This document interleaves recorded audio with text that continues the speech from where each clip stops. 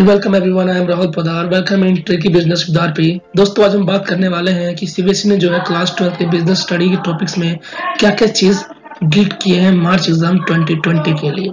चलिए हम स्टार्टिंग करते हैं बिजनेस स्टडी के क्लास 12 की यूनिट नंबर 7 से हम लेते हैं। 7 का जो पहला कॉन्सेप्ट था सुपरविजन नहीं है।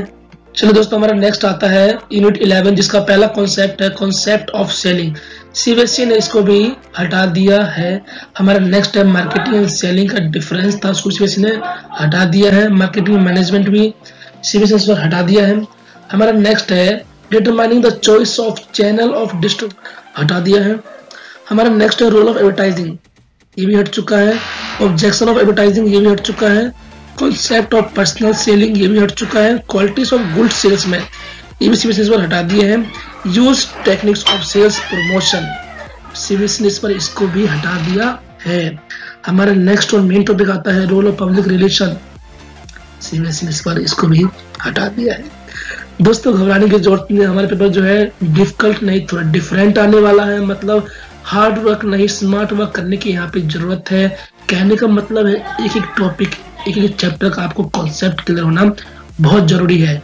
अगर वैल्यू बेस्ड क्वेश्चन मोस्टली आएंगे तो आपको जो कॉन्सेप्ट क्लियर होना बहुत जरूरी है। चलिए आगे हम बात करेंगे कि जो क्वेश्चन पेपर डिजाइन किया गया सीबीएसई के थ्रू, उसमें क्या क्या चेंजेस आया है, कौन क्वेश्चन कितने मार्क्स का कैरी होगा, वो हम बताने जा रहे हैं। टोटल आपके 34 क्वेश्चन होंगे, जैसे 20 क्वेश्चन आपके जो है एमसीक्यू ऑब्जेक्टिव टाइप में आए। इस बार जो है वैल्यू बेस्ड क्वेश्चन भी 1 मार्क्स में कैरी हो सकते हैं। आगे आपके 5 क्वेश्चन आएंगे 3 मार्क्स के, और 3 क्वेश्चन आएंगे 4 मार्क्स के, और 3 क्वेश्चन आएंगे 5 मार्क्स के, और 3 क्वेश्चन आएंगे 6 मार्क्स के।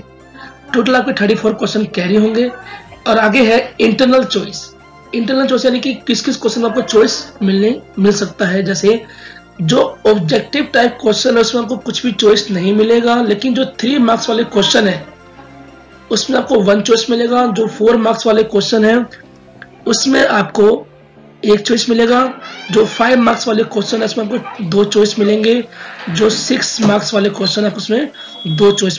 टोटल आपको 34 क्वेश्चन होंगे। मतलब कहने का मतलब है जितने भी कॉन्सेप्ट है बिजनेस स्टडी के आपको पूरा क्लियर होना चाहिए, तभी आप पेपर को अच्छे से और ध्यान से कर पाएंगे। आशा करता हूँ आपको जो समझाया वो समझ में आया होगा। वीडियो को लाइक कर दे और सब्सक्राइब करना ना भूलें, और दोस्तों के साथ भी शेयर करें। धन्यवाद।